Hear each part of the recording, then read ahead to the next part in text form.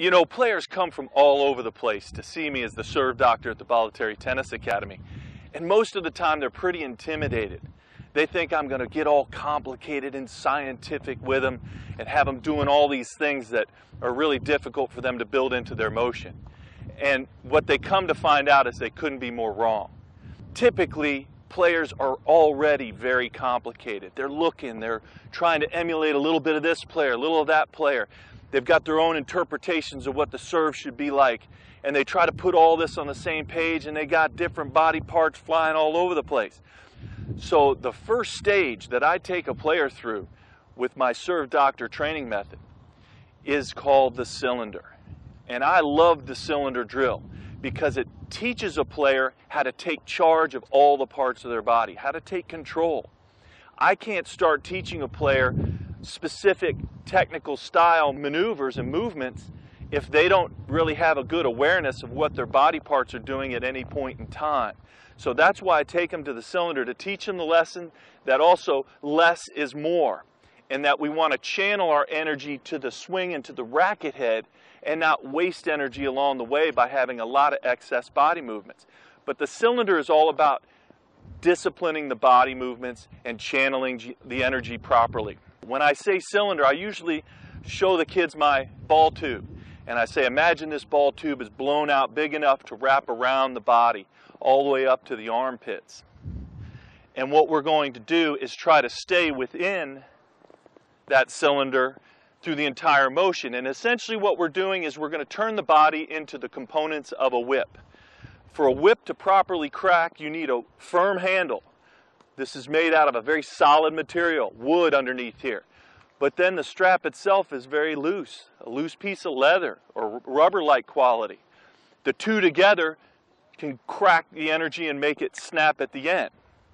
So the body now will be that handle. It can pivot within this cylinder this way, but from the shoulder down to the end of the racket, I want strap qualities. So we're talking about two entirely separate intensity levels.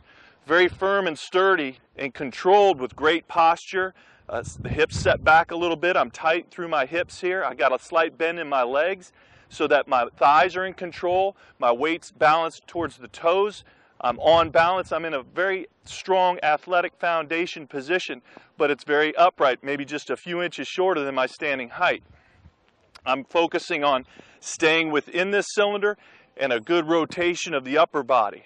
So I'll use the cylinder to not only train and eliminate movement and discipline the body throughout the cylinder, but it's also great for getting players to focus on the shoulder rotation required when you pitch a ball, or in this case, swing it at the serve. So a big portion of the serve is that rotation process here, and that's what we're able to isolate and focus on using the cylinder. If I take the average 10-year-old little boy and I say, throw a ball as hard as you can, as far as you can, here's what they tend to look like. Everything they've got going into that throw. Body's going in every direction, the ball hardly goes anywhere. Now, go to the opposite end of that continuum. Go to the pro-level quarterback or pitcher and watch them throw as hard, particularly the quarterback. The real good ones have that strong posture that stays upright. They stay in that cylinder through here, and it looks much more like that.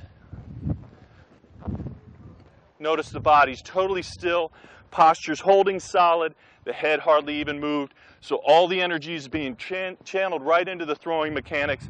That's how they get all that pace. So the cylinder is going to get you more in the direction of effortless, smooth, and fluid, which is what we're always trying to do on all parts of the game if we're trying to play more like the pros. I suggest practicing the cylinder quite a bit. For some of you, it may take you just a few tries. It'll probably take more than that for a lot of you, though. You might have to spend days, if not weeks, to really master it where you can crack the whip. You're going to figure out real quickly how much control it takes and how you have to activate your muscles to be able to just manage staying inside that cylinder. My favorite drill of all.